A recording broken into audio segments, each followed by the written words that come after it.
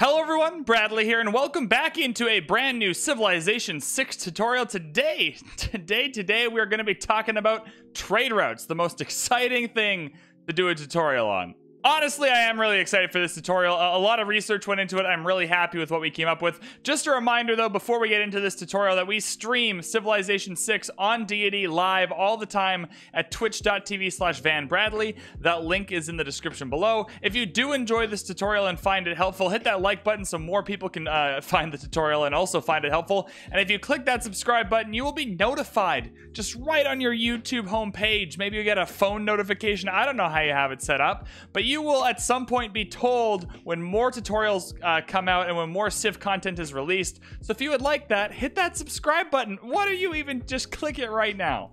All right, let's talk about trade routes. Trade routes in Civilization 6 are how the game kind of realizes trading in real life. Obviously, trading in real life, much more complicated, but in Civilization 6, you can use trade routes to trade either within your own empire. Think of it like trading between Kentucky and California if you're in the United States, or trading to other civilizations or city-states. Think of it like trading from Kentucky to Vancouver, Canada, where I live. That's a foreign trade. That's international. That crosses a border, right? And you can use these trade routes, either domestic or foreign, to acquire yields that'll help your empire. Sometimes they give you food, production, or gold. Those are the main ones. Sometimes they give you science, culture, faith. There's just so much you can do with them. So let's hop into the game and talk about them.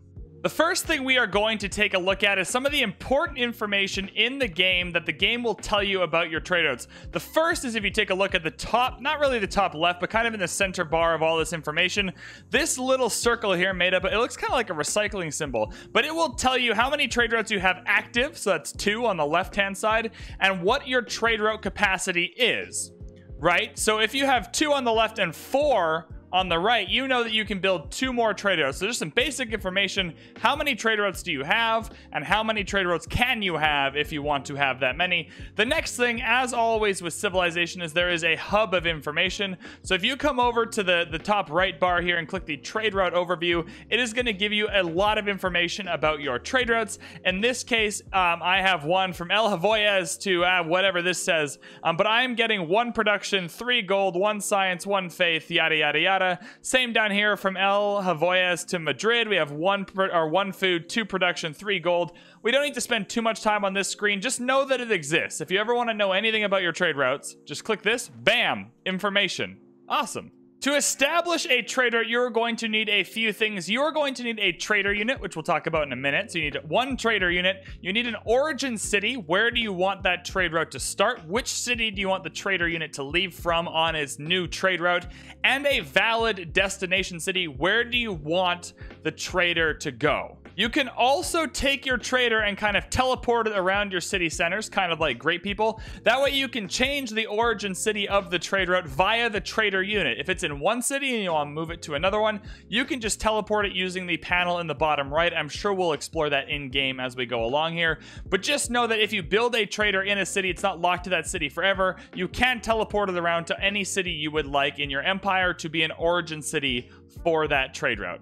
Your first opportunity to build or purchase a trader and construct your first trade route will be once you have researched the foreign trade civic, which you can find by just clicking this little purple square here, opening the civics tree, and down here on the bottom is foreign trade. And if you'd like to boost foreign trade to get your first trader unit a little bit quicker, you can go here and you can find a second continent, and there you are. We have boosted foreign trade. Once foreign trade is researched, you will have the ability to create a trade route, but you still have to either purchase or build the trader. It doesn't come with a free trader, just the ability or the capacity for 1 trade route.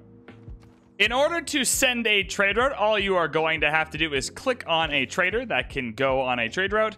Aachen will be our origin city. You can select anything on the left here as a destination city. It'll tell you the yields you will receive on a per turn basis for sending that trade route. So if I send it up to Ma up here, we have, what will that give us? 1 food, 2 production per turn, which is exciting, you know? But if I send it to 7 brothers or Gelinus up here, I'll get 5 gold per turn and 1 faith per turn. So this is just how this screen works. Your origin city is just where the trader currently is. All of the trade routes that you can reach will be on the left, and you can pick the one you would like to go with. It is good to know here that you cannot change the actual tiles the trader walks on. So if I want to go to Taruga here, this is the only path to Taruga. I can't ask the trader to like go around these mountains or do something weird. Just understand that if it happens in your game and the trader has taken some weird, stupid path, it happens all the time. There's just nothing you can do to change it. So it's fine. Once you have selected your city over here, wherever you want it to go, you can just click, oh, that's the repeat route. We had a trade route to 7 brothers, so I can just repeat that route. If I wanted to go somewhere else, though, I just click Mohenjo-Daro, for instance. It'll show me where the path down there is, and you can just click begin route. In order to send a trade route, you will have to have obviously discovered the city you would like to trade with. So we have discovered Nagaz-Garmu down here and Bandar Brunei up here. You obviously must not be at war with the city-state or with the civilization you would like to trade with. So if you're going to trade with somebody, don't go to war with them. That part's pretty obvious. You are also going to need to have a clear pathway to them.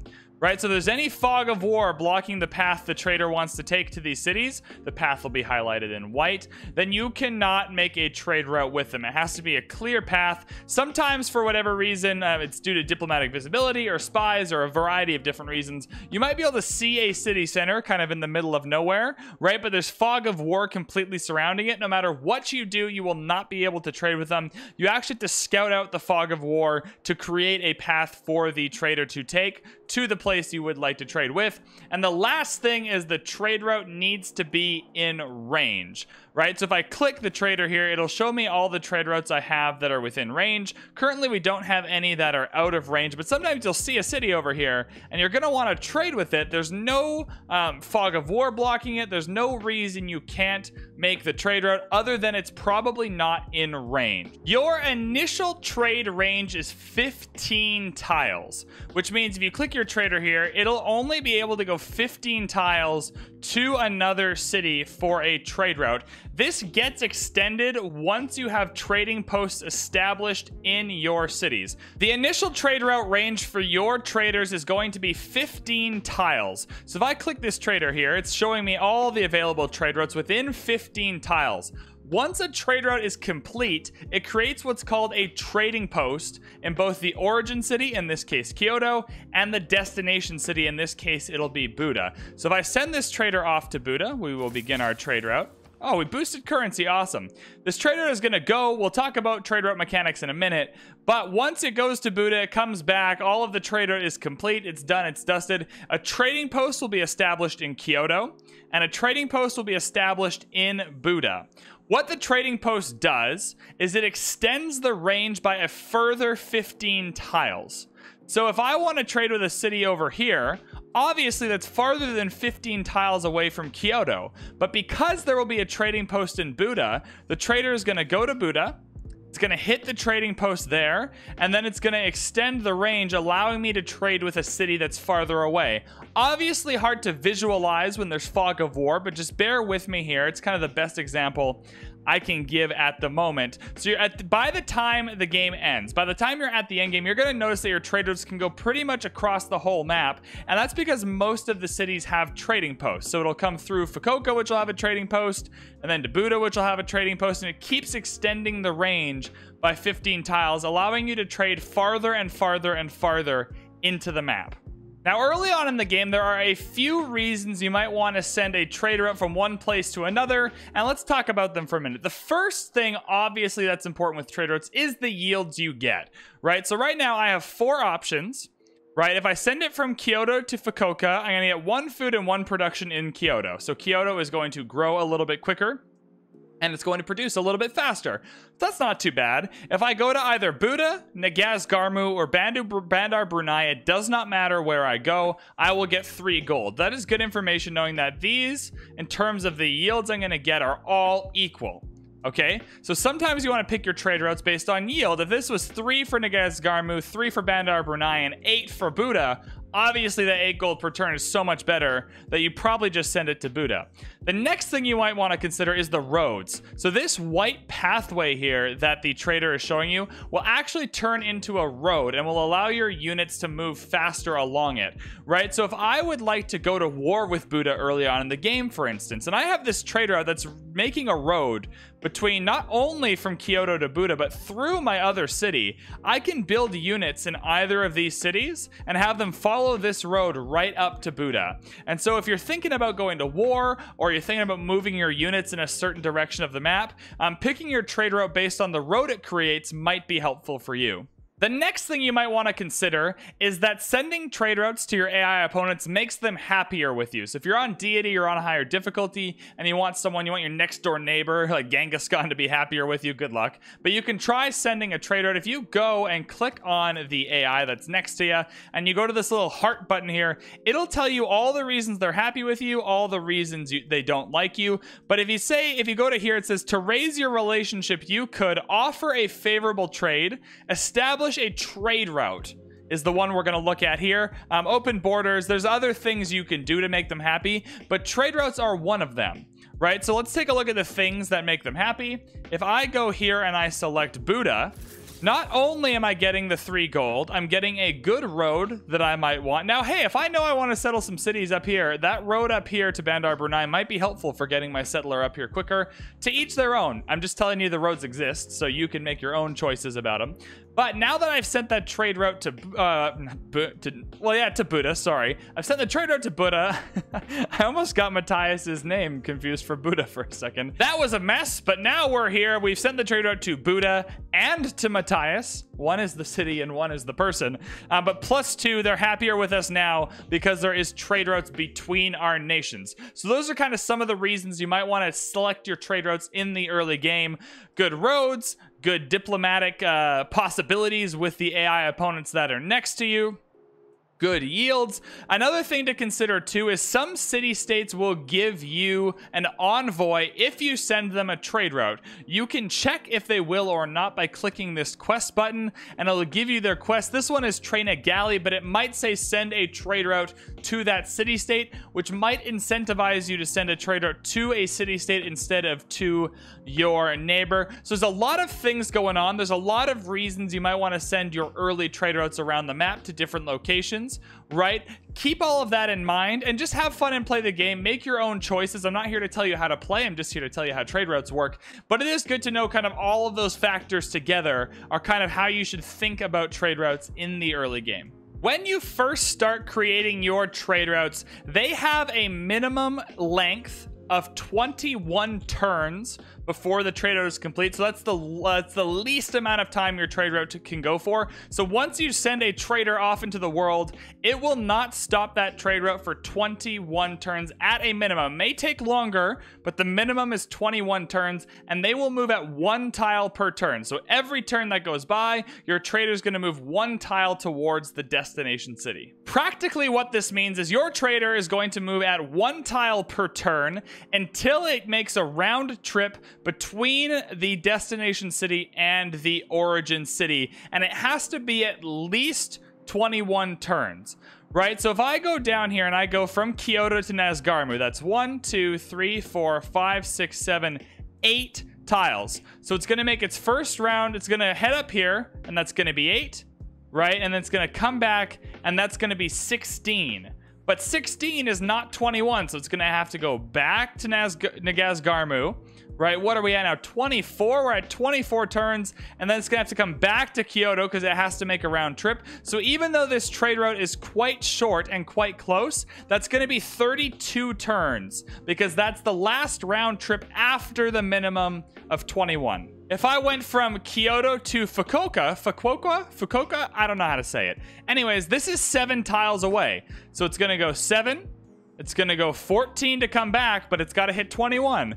So it's going to go up for 7. Now it's at 21, which is exciting, but it's got to come back and finish the round trip. So this one here would be 28 turns. So I hope you understand kind of how the math adds up. The trade route needs to go for at least 21 turns, and then after that 21, it finishes once the round trip is complete, but it always needs to come back to the origin city. It'll never finish at the destination city. For Buddha, this is around 12 tiles away, could be 13 depending on how you count it, but it's going to go to Buddha, that'll be 12 turns. It's going to come back, that'll be 24 turns, and so it's only going to make one round trip. So even though this trade route is much farther away, right, it's actually going to take less time to complete the route than going to either Fukuoka or to Nagasgarmu, which doesn't really sound like it makes sense, but that is how the trade routes are counted. Minimum of 21 turns, and it has to finish on a round trip, so it has to finish in the origin city.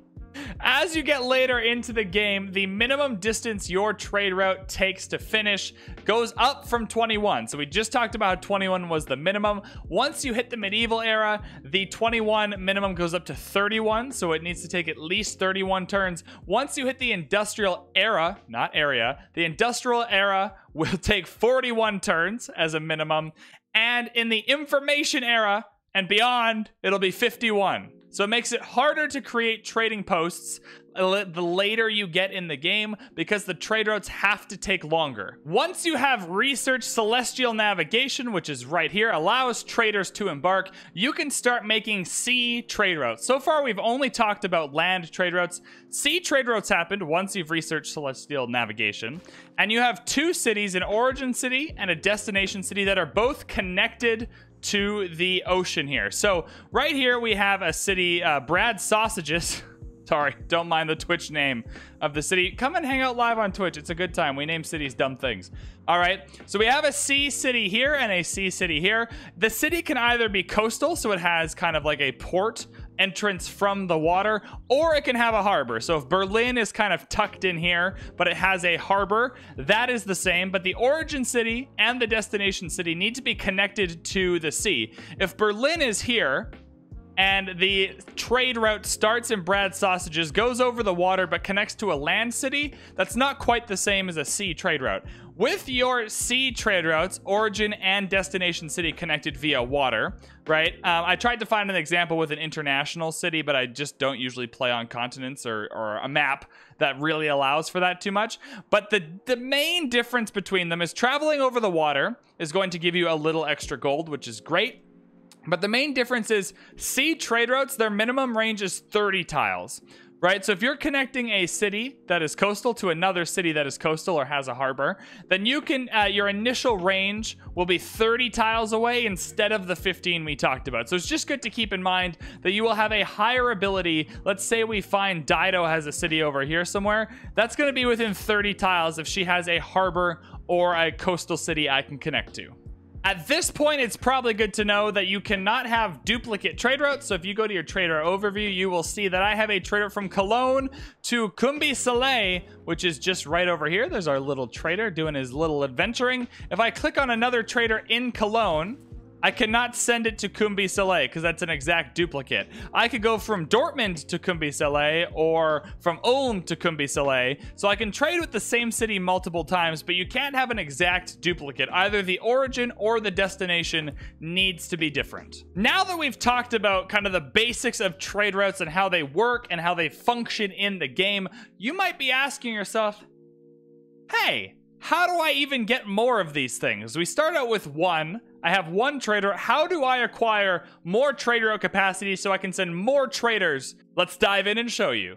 In game, the best way to acquire trade route capacity, not the only way. There are some great people that'll give you extra trade routes. There are other ways to acquire extra trade routes. Some government World Congress things will give you extra trade routes. But the main way, not the only way, before you type in the comments, not the only way, but the main way you will acquire more trade routes is through markets or lighthouses.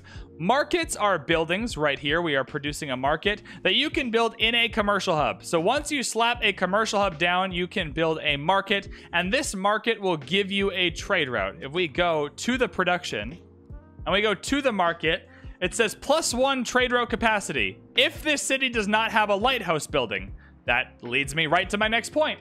In cities with harbors, yoink, you can build a lighthouse building in the harbor. We don't have a completed harbor yet.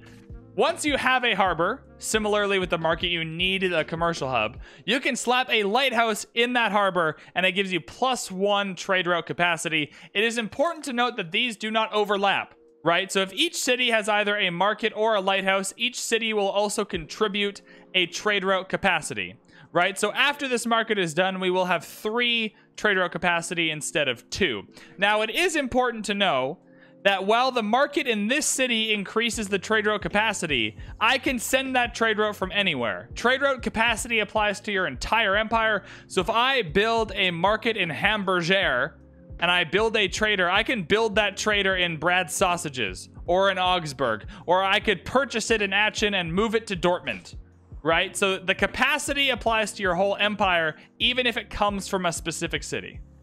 Quick note as well, if your market is on like a floodplains and the flood takes out your market, you will lose the trade route capacity until you fix that. You gotta fix it.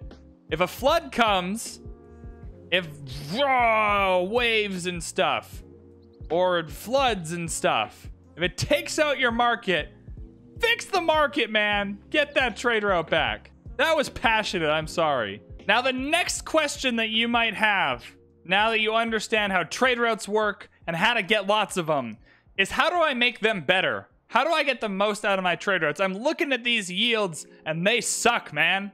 They're terrible. I want more than this to be coming back from my trade route. How do I make these routes better? I'm glad you asked the question. There are like an infinity amount of ways. So many ways. This tutorial would be 120 hours long if I went over all of them. So just know that you will be leaving this video having to search for all the many ways to make your trade routes better. Also know that if you know a way to make your trade routes better, type it in the comments. Just do it. If I don't mention it here, type it in the comments. I'm not going to mention most of them. What I would recommend, though, is just be on the lookout. The obvious thing that's going to happen is as you send trade routes, right? As you send trade routes, your cities will create trading posts in the origin city and the destination city. Those trading posts apply +1 gold to your, I think it's +1. I'm 99% sure. Don't quote me on that. I think it's +1, right? If we look at the right side over here, it says trading post created. Completing a trade route has created a trading post for you in the city of 7 Brothers. So now if I go back to 7 Brothers, there will be more gold there than the last time I sent the trade route, because now there is a trading post there, right? So that's one of the ways, and that happens pretty naturally as you go through the game. You're sending out trade routes, you're creating trading posts. The next time you go to your trade route screen, you'll just see that there's more gold there. You won't really think about it too much. That's awesome. I'm going to encourage you to just be on the lookout for all the variety of ways. All right, if I go to our policy cards up here, where's the government? There we are. I'm going to unlock it just for this example, right? Here it is, Cavanasseries, +2 gold from all trade routes. Putting that card in will increase the amount of yields you'll get from your trade routes. +1 culture and +1 science from international trade routes. Put that in. That'll increase the yields you get from your trade routes. Alliances. I don't have an example here because this game doesn't have, I haven't researched alliances yet, but alliances also increase your trade routes. If you have a research alliance with someone, you will get more science from trading with them. If you have a cultural alliance with someone, you will get more culture from trading with them, etc., etc. Those are some of the main ways: trading posts, alliances, and policy cards. All right, democracy is also one of them that people like to use. I like to abuse democracy on science games, but if you go to democracy, your trade routes to an ally city provide +4 food and +4 production to both cities, right? So that's an example. If you're just on the lookout, if you just read what the game is telling you as you hover over things, you will slowly start to accumulate the knowledge of all the different ways to increase the quality of the yields you are getting from your trade routes. There are an infinity amount that I did not mention most of them, but I hope you have like a rough understanding generally of some of the main ones, and also how to find in the game where the rest of them are that you can use to make your trade routes better. The next thing I want to show you is how your trade route yields work. So right now I'm in Atchin. I have this trade route. I would like to send it to 7 brothers for the +2 science and +1 culture. Once we do that, you are going to see it applied to the top here, and you might think it's being applied to your entire empire, but it's actually being applied to the city. So if we go here and we check out the science, it is 27.5 science in Atchin. Let's send that trade route to 7 brothers for the +2 science. Bada bing, bada boom. We go back to Atchin. It is now 29.8. So that extra science, it appears up in the left that it's getting applied to the empire, which it is. Your empire is getting an extra 2 science per turn, but it's actually coming from the city of Atchin.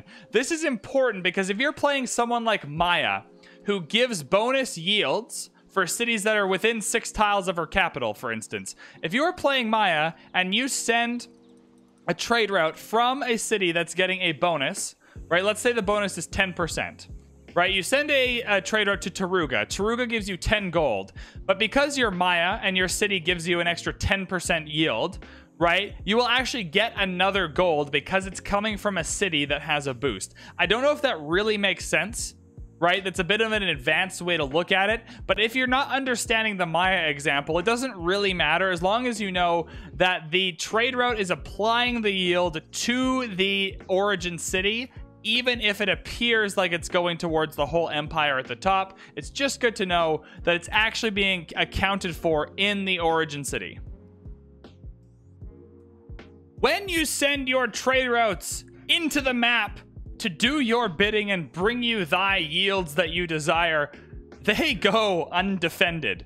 So if I send a trade route out to Fukuoka right now, I'm not worried about this scout because this archer can take care of it. But it's good to know that this barbarian, right, can plunder my trade route before it's complete, thus denying me of the trader unit I have to rebuild, denying me the trading post that's not going to exist, right? Not finishing the road, stopping the yield. It's just a mess. You don't want your traders to get plundered. So barbarians can plunder your trade routes. Units from places you are at war with can plunder your trade routes. Free city units can plunder your trade routes as well. So just be cautious that if you want to go to Bandar Brunei and there's like a barbarian encampment right here, just know that it's probably going to get intercepted, right? Let's say you want to trade with like Dido, who's way over here, but you're at war with Brazil in the middle. If you send a trade route through Brazil to Dido, Brazil's just gonna plunder it. Terrible example with the fog of war, but I hope you're understanding what I'm saying. So just follow the white line. If you ever feel like there's barbarians along the way, or like a city you're at war with along the way, or any way this is going to get plundered, you probably don't want to send the trade route. Likewise, if you are at war with someone, in this case we are at war with Tamaris, here is one of her trade routes. If I throw a unit on top of that trade route, I can click plunder the trade route, and that trade route is gone. We received 180 gold, but that is what that looks like to plunder trade routes. That's what will happen to you if you do not defend your trade routes against enemies. It is important to know if you would like to plunder trade routes on the ocean, you will need to use a boat to do it. You cannot like teach a crossbowman to swim and have him going around plundering sea trade routes. So if the trader is on the ocean, you'll need a boat to plunder it. If the trader is on land, you'll need a land unit to plunder it. Although if you can teach your aircraft carrier to walk and plunder trade routes, then feel free to DM me that and I'll look at it and laugh a lot. Voila, we are finished. You can now go into your own Civ games with hopefully a better understanding or a better knowledge of how trade routes work. In terms of practical advice, I really try not to tell people how to play Civ. I'd rather teach you how trade routes work, how you can use them, some of their abilities, and then you can go and enjoy the game and learn and figure out your own way to play. Typically speaking, though, as someone who plays on Deity and watches a lot of streams and YouTube videos on Civilization 6, I would recommend international trade routes over domestic trade routes almost every time. There are exceptions, but if you're learning the game, I recommend send your traders out internationally. Not only will it give you the best yields, usually, but it'll also keep your opponents happier with you, which stops them from coming to kill you all the time, which is really, really nice. So I recommend international trade routes over domestic trade routes almost every time if you're learning. Otherwise, go hop into a Civ game, have fun, use your trade routes, get your gold, defend them from barbarians, whatever you gotta do. That was the tutorial. Thank you so much for watching. Let me know what you thought in the comments. Also, give me tutorial ideas. People comment all kinds of things, but I need to know what you guys want to see. I'll make a tutorial on anything. Well, not anything, but like most things, if you put it in the comments, hit the like and subscribe button. Come and join us on the live stream, twitch.tv/VanBradley. Thank you so much for watching. Have fun in your Civ games, and we'll see you next time.